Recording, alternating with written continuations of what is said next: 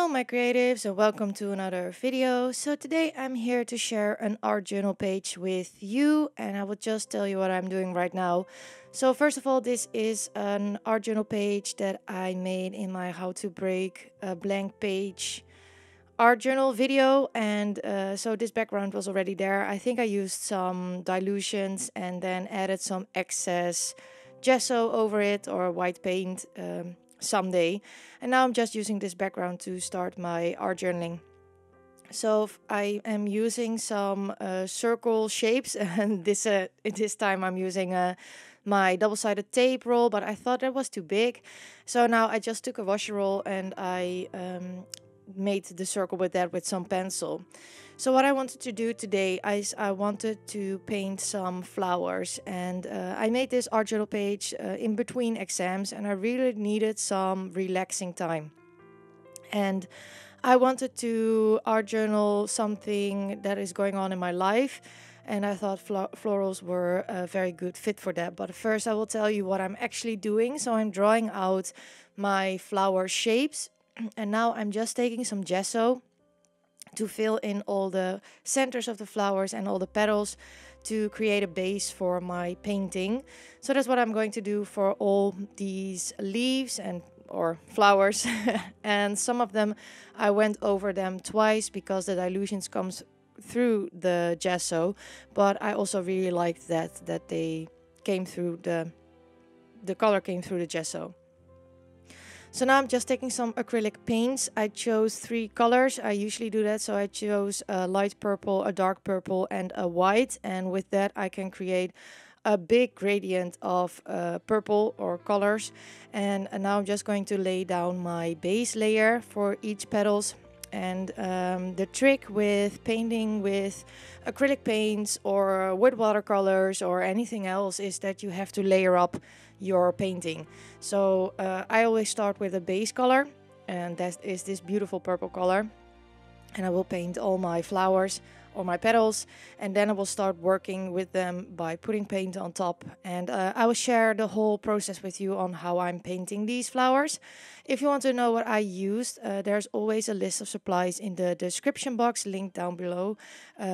In the description box listed down below, and if I can find it online, there are also links, but just know that some of them are affiliate links. So for this art journal page, I really needed some time to relax, and I wanted to document my feelings. So my feelings about this is that I feel like I am at the start of a new phase in my life, which is of course true because I'm almost getting my degree. But also I am 28 and I'm quite late with studying because of my mental health issues and the life that I lived before. So I feel like I am a late bloomer, sort of say.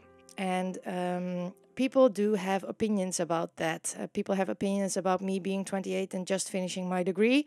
Why don't I just go working? Like, why don't I just do the thing a regular adult should be doing on my age? But that's just how life goes. And I really wanted to document that even though that I am a late bloomer, it doesn't make me any less beautiful.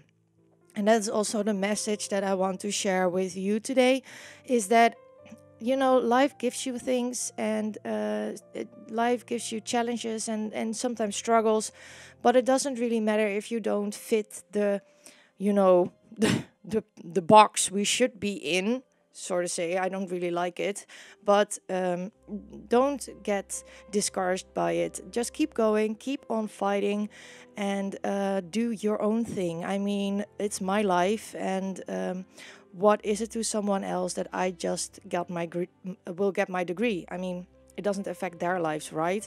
So why do you have an opinion about me being late or me not having children yet, or I mean, it's my life, it's not yours. So that is really something that I wanted to document here, that I wanted to boost my confidence a little bit with this and say to myself, it doesn't make me any less beautiful that I am late with things, or as they say that I am late, because for me it's the perfect timing. For me, this is the perfect moment to do these things. So that's what I really want to document. And you see me painting my flowers. I'm layering up and my paints. So I switch between the dark purple, the lighter purple, and the white. And I just keep on working them until I'm happy. So I do keep in mind where my highlights should be or where my shadows should be. So, of course, in the center of the flower, there is the dark purple, and on the edges of the flower petals is the white to create a highlight. But I'm just working it. And if you do this more often, you will get better at this. Just look at some photos of flowers to see how the colors are and how the light is going on the flowers if you struggle with something like this. But I really encourage you to try it out because it was just so relaxing to put some paint on my page and just go for it. So I'm just going to paint these flowers, and yeah, that was my message to you today. I think that is all I have to say about this video. Later on, I will add my quote. And yeah, I really hope that you enjoy this video. Thank you all so much for watching. If you like this video, I would love it if you would give me a thumbs up. I would also love it if you would consider subscribing to my YouTube channel. Thank you all so much for watching, and I hope you enjoy the rest of the process. Bye!